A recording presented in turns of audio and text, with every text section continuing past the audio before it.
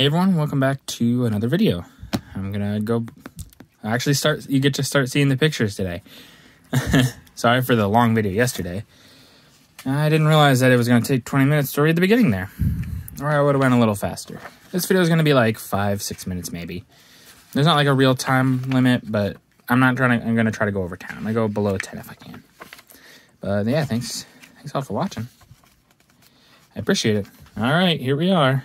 The start of the pictures. Here we see September 3rd, 1939. There's one Mr. Neville Chamberlain. It says, 21 years of peace ends. In a broadcast to the world from number 10 Downing Street at 11:15 a.m., Sunday, September 3rd, 1939, Prime Minister Neville Chamberlain said, "This morning, the British ambassador in Berlin handed the German government a final note stating that unless we heard from them by 11 o'clock that they were prepared at once to withdraw their troops from Poland, a state of war would exist between us. I have to tell you now that no such undertaking has been received, and that consequently this country is at war with Germany. Now, may God bless you all. May he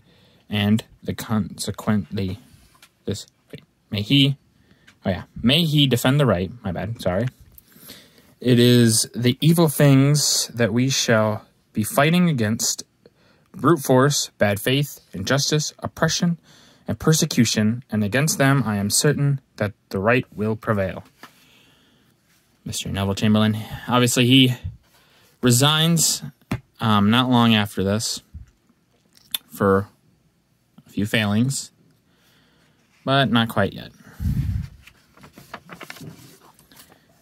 Here we see the first sirens that are sounding in London. Pictures of all these stoic people, and then them running, I'm assuming to shelter. It says, "War comes to Britain." Oh, I should also tell you the date. September 3rd, 1939 still. "War comes to Britain. Anxious faces lined the pavement in Downing Street on that eventful Sunday. As Mr. Chamberlain in the Cabinet Room, number 10, began his broadcast, almost as he finished speaking, the wail of the air raid sirens all over the country electrified the already tense atmosphere." Wait, what? Yeah, all over the the already tense atmosphere. Londoners, expecting bombs to drop, made their way to shelters in quiet and orderly groups. It was a false alarm, and soon the sirens sounded the Raiders Pass signal, but no declaration of war had been more dramatic. Yes, it says, they all are in an orderly fashion. This looks a little bit more disorderly, but no one's frantically running, it looks like. The British, obviously, did very well at keeping, and this really angered Mr. Funny Mustache Man, as I'll call him now. Very upset him because they never showed signs of giving up. The British spirit, as they would say.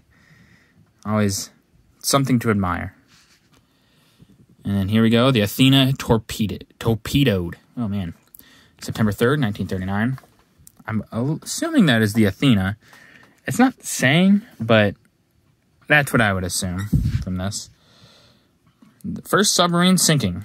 Within a few hours... Oh, this is not the... Yeah, no. Yeah, okay. Within a few hours of the outbreak of war, a German U-boat claimed its first victim. With no warning, the liner Athena, bound from Belfast to Montreal, with more than 1,000 passengers, many of whom were women and children, was torpedoed in the Atlantic. All but 112 were picked up by ships which hurried to her assistance. As a number of the passengers were Americans, the German propaganda department put out a story that a British submarine, on Winston Churchill's orders, had committed the deed to influence American opinion. The Athena is seen settling it down by the stern. As you can see. Now, obviously they would claim that Winston Churchill did this, even though he's not in charge of the government, of Parliament. He is, I believe, the First Lord of the Admiralty at this point. In Neville Chamberlain's government. So That's why they would claim that he is. I could be a little bit wrong about those facts, but I do know he was in charge. I do believe he was first Lord of the Admiralty. It's going to be the last picture for this video. And then it says, German advance in Poland, September 1939.